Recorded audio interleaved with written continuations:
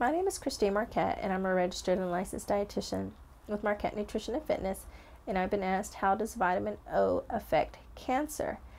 There really isn't such a vitamin. Vitamin O truly isn't a vitamin. It's a particular product that was marketed by a company back in the 90s. When it was analyzed to see exactly what was in this particular product, it was found it was really just a saltwater solution with some germanium in it. So it doesn't really have any significant nutritional properties to it.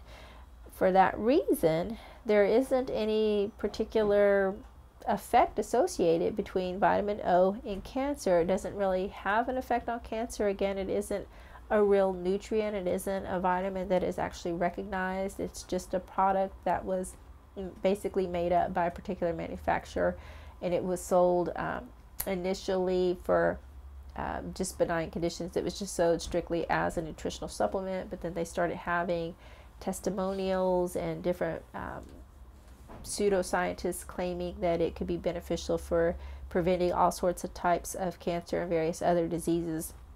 Once those statements got out into the public, the FTC got involved, basically had a lawsuit with this particular company, and this company was forced to discontinue advertising vitamin O as any type of supplement that could prevent or cure disease. So at this point, vitamin O basically is not found anymore on the market. And again, it's not a real vitamin. It doesn't really have any effect whatsoever with regard to cancer.